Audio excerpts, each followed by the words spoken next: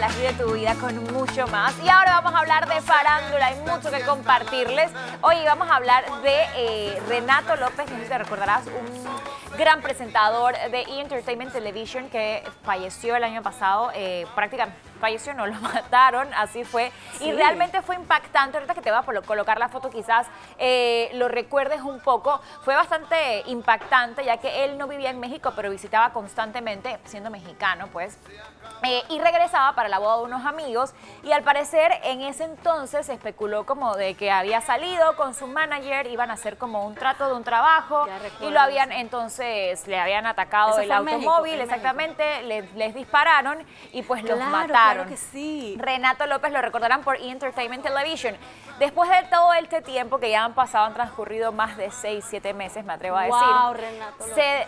La fiscalía dio declaraciones de qué ocurrió porque todo el mundo quedó bastante impactado con esta muerte porque, ¿sabes? Era una persona que iba transitando libremente por la calle, fue emboscado y los asesinaron a él y a su manager. Entonces todo el mundo quedó consternado.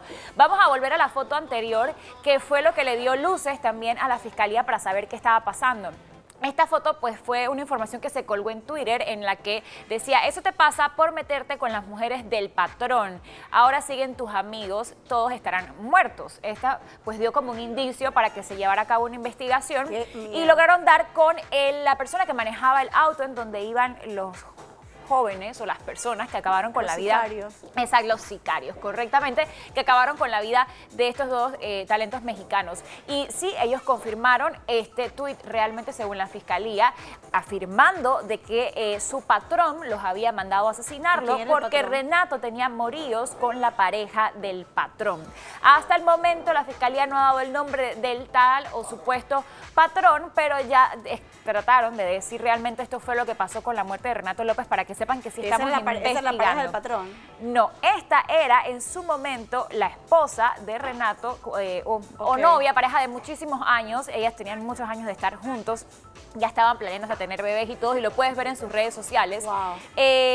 Realmente a mí, no sé, ella se llama Alexandra Ivanisevic, ella estaba radicada en México. Para mí es un poco fuerte y yo pensaba ayer, fuerte. ¿Para qué dar esta información? Tú me dirás cuál es tu punto de vista, pero para mí es como que ya falleció la persona. Denle esta información a sus familiares sin hacerlo público, porque esa era su pareja en ese momento y si realmente, según dicta la investigación, murió de esta manera por serle infiel a ella, siento yo que eso era como para quedárselo con la familia, ¿no? ¿Tú qué piensas? Por ser, totalmente. Mucha gente decía, estamos de acuerdo, otros decían no, porque él es una persona pública y todos teníamos la duda de realmente qué era lo que había pasado. Es un tema súper delicado, es un tema de familia, es un tema de vida. Aquí fallecieron dos personas. Porque fue él y su manager, exactamente. Es súper delicado, es muy, muy delicado. Igual, por él ser una figura pública, creo que se puede filtrar esta información totalmente. Pero ahora yo quiero saber quién es la novia del patrón. Todo el mundo ha estado cuestionando en redes sociales quién es la novia del patrón, quién es el patrón, para que digan algo al respecto, pero la fiscalía no ha dicho absolutamente pues más nada, simplemente han confirmado de que se detuvo a 3 personas que fueron los sicarios encargados de emboscarlos. Y están detenidos, están en el proceso entonces de juicio para pagar por sus actos. Qué delicado. Lamentable y terrible porque dice que la emboscada se la hicieron, fue todo bien planificado. Creo que él estuvo en Panamá en una cobertura de un IF, si no me equivoco, o de alguno de estos eventos. En Panamá, porque viajaba mucho con Entertainment latinoamericano. Es correcto, exactamente. La emboscada, me choca de la vida, lo llamaron para decirle que iba a hacer un trabajo con una especie de inmobiliaria de un nuevo proyecto y él lógicamente se fue con su manager, agarró el carro para ir a la supuesta reunión y en el camino entonces fue que los emboscaron. Yo pienso que es lamentable, es muy doloroso para su familia enterarse de esto y que se haga público porque ahora, sabes, ya tienes la tristeza de haber perdido hace meses a un familiar que querías mucho y ahora tienes la presión mediática con un tema que es un tanto polémico porque abarca el tema de infidelidad cuando ya tú tenías pareja. Entonces es muy triste y lamentable. Vamos a ver entonces qué pasa. Yo no creo que la familia diga nada al respecto porque ellos, yo creo que por respeto a la memoria de Renato van a tratar pues de evitar cualquier tipo de comentario o otra especulación. La otra persona a la cual se está acusando de haber sido infiel no puede defenderse porque no está. Es correcto. No se sabe. Entonces, avanzamos entonces y vamos ahora con una artista de Hollywood, Nicole Kidman. Te encanta Nicole Kidman. Precisamente. La eterna Nicole Kidman. ¿Qué pasó con Nicole? La Nicole Kidman está malita, mi amor, de salud. Vamos a hablar con Nicole, porque Nicole está por cumplir ya sus 50 años también.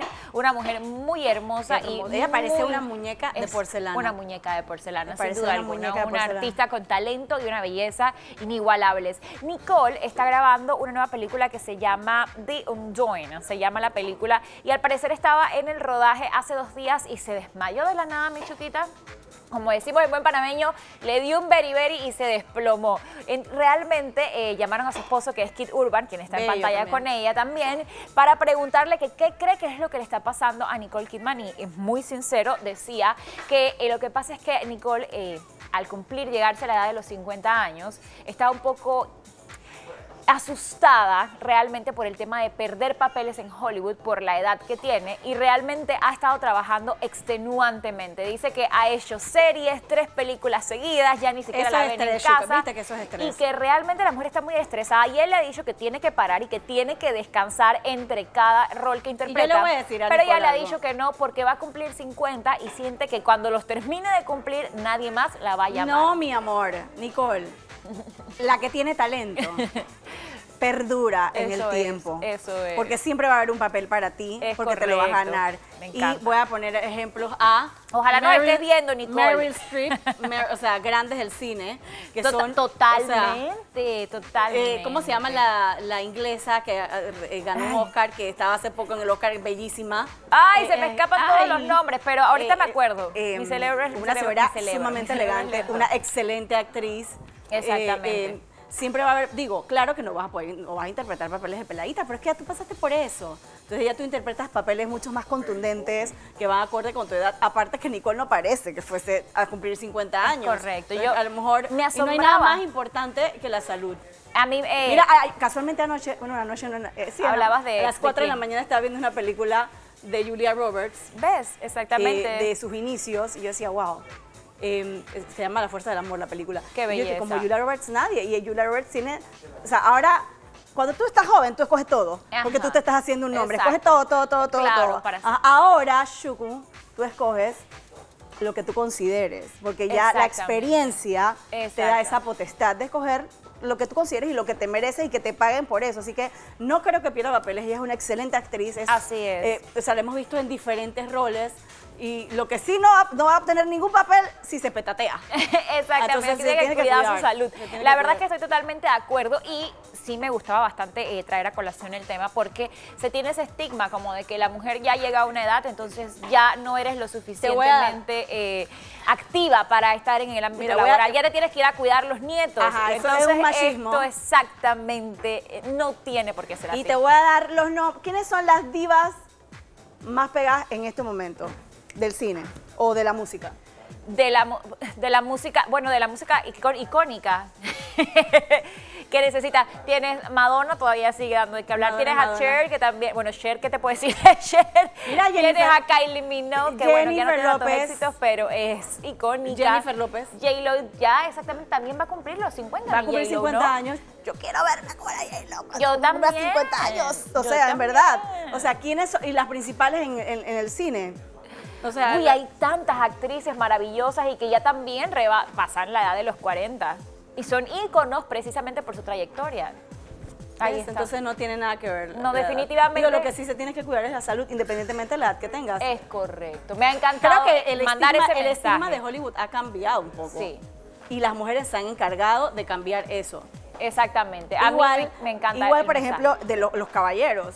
O sea, tú tener a un George Clooney en una película o un Brad Pitt. Oye, a todos, ya Brad Pitt, todos. ¿Cómo se llama el señor? El de Misión Imposible, que nos encanta. Tom Cruise. O sea, son nombres que venden, que son taquilla, y creo que la mezcla perfecta es la combinación de experiencia y juventud. De experiencia y colágeno. Esa es la verdad es que yo estoy de acuerdo. Me encanta mandar ese mensaje. Usted puede estar activa siempre y cuando sea lo que usted realmente quiera hacer. Hágalo, hágalo. ¿Siempre activa? Siempre activada, dice Marcela, nunca inactivada. Me encanta. Esa Es la actitud. Pero tiene que cuidarse, de verdad. Totalmente. Pero tienes que hacer todos los exámenes Chuca el día del mes de tu cumpleaños, como yo. Como mi Yo me hago todos los exámenes. Cuídese Este es el mes que yo atormento a todos los doctores. Saludos a todos. Que ya le están haciendo los exámenes. Saludos a mi endocrina, a la doctora Guadalupe. Bella. Ayer estuve por allá. Le mandamos un beso que estaba soportando ayer a la Chuca de la vida. Vamos a cerrar con los fanáticos de Avengers Endgame. Ajá. Hay nuevo tráiler, se los dije que iban a lanzar un nuevo tráiler y que iba a decir un poquito más. Quiero verlo, lo tenemos aquí. De una vez, vamos a verlo. Los Avengers. Mira, ahí está, ¿ves? Robert Downey Jr. Bello. Ahí está, bello, más de 50 años. Yeah, you mean because he killed all our friends? Ah, yo quisiera trabajar de We esta owe this película. to everyone who's not in this room to try. It's not about how much we lost. It's about how much we have left. We're the Avengers. We gotta finish this. You trust me? I do.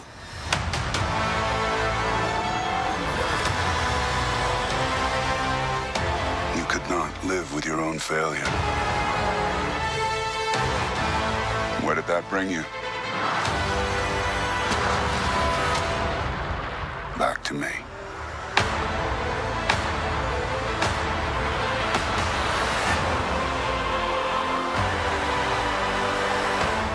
Uno de mis grandes deseos en este 2000 ¿Cuál es? sería trabajar ¿Qué pasa? un ratito ahí en esa película de los Avengers, con el No, Capitán pero no, América, ojo, que no crean que todo- con Iron Man, Ok. con Hulk, con todos la los Chuca quiere superhéroes. trabajar Chucky. con un Robert día, Downey tú Jr. déjame un día y ahí. Chris Evans. Oye, Pero ves, mira, ¿quién es el que más, la foto de quién es la que más se ve ahí? la de Robert Downey Jr. ¿Cuántos años tiene Robert Tiene Downey? que estar ganando bastante dinero. Ajá, Señores, oye, pero no todo es color de rosa en esa grabación. No, Quiero ¿qué que pasó? sepas que Gwyneth Paltrow, a ellos no les gusta grabar con Gwyneth Paltrow. ¿Por qué? Y precisamente Gwyneth Paltrow no se lleva con Robert Downey Jr. y ellos se aman dentro de la película. ¿No se llevan? No. ¿Por No qué? les gusta trabajar juntos, ya se ha hecho público, la gente lo sabe, no nos soportamos, pero nos Dos pagan divas por no comparten esto. espejo. Es correcto. Así que no creas que en ese set, probablemente si hay muchas risas, si es divertido, es una experiencia única de la vida. Yo quiero ir para allá, aunque sea que me pongan a barrerle. Oye, yo le llevo el agua, Chucu, yo llegaré Pero- aquí está Chucu.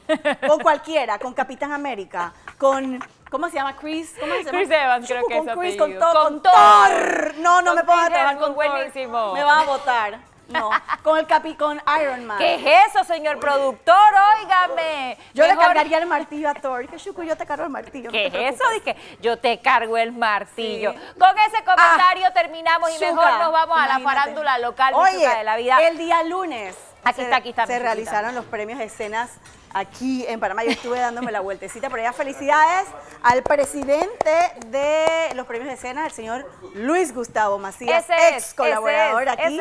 Y era nuestro experto de novelas, pues se realizó en mi pueblito.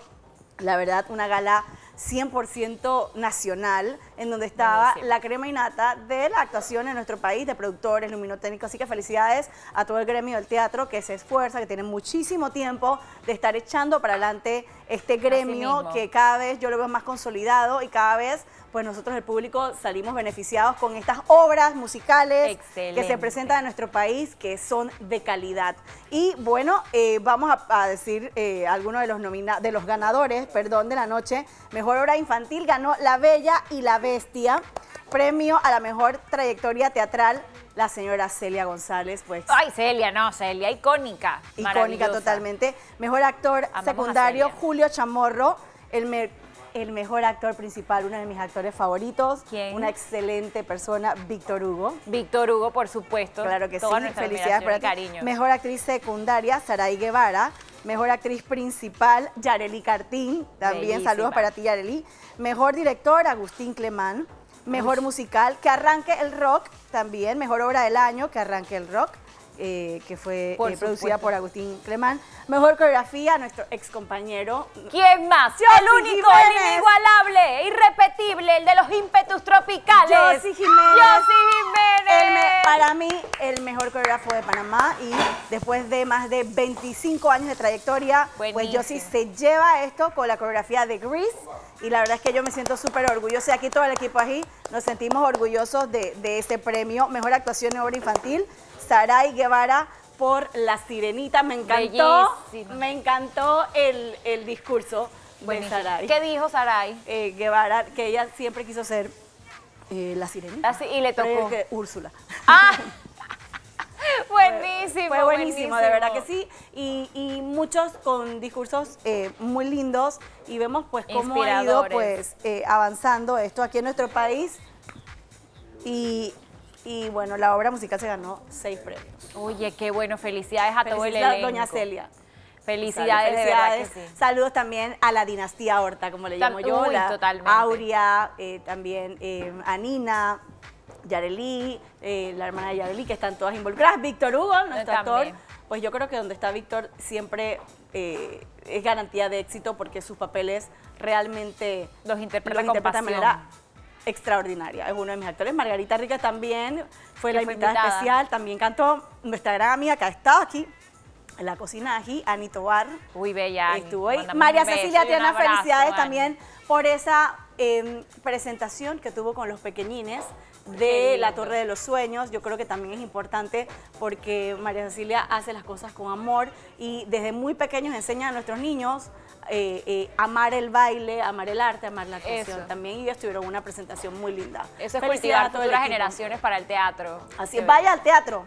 Esa es nuestra recomendación, vaya al teatro, hay de todo un poco en estos momentos, pues, hay drama, hay musicales, hay comedias, el teatro realmente ayuda a la sociedad y es parte también de nuestra cultura y tenemos que apoyar el teatro aquí. Me encanta, y sabes que a pesar de que yo siento que no recibe el apoyo, ojo que sí, probablemente se esté trabajando trabaja con de las eso, uñas, pero están exactamente trabajando con muy pocos recursos, así que felicidades a todos esos actores que a pesar de eso dicen vamos con todo, al director, exactamente, ellos aman lo que hacen y eso se ve reflejado en cada una de las puestas en escena. Felicidades, así que felicidades a todos, felicidades al gremio en general y que sigan más premios de escena. Que tengamos la oportunidad de hablar acá, así como hablamos de farándula internacional, pues de hablar de nuestros actores y de hablar de todo lo bueno que pasa en el teatro, porque todos los fines de semana o todos los días hay obras de teatro. Definitivamente, así que felicidades. Y viene un teatro próximamente. Ya lo van a abrir, está hermoso.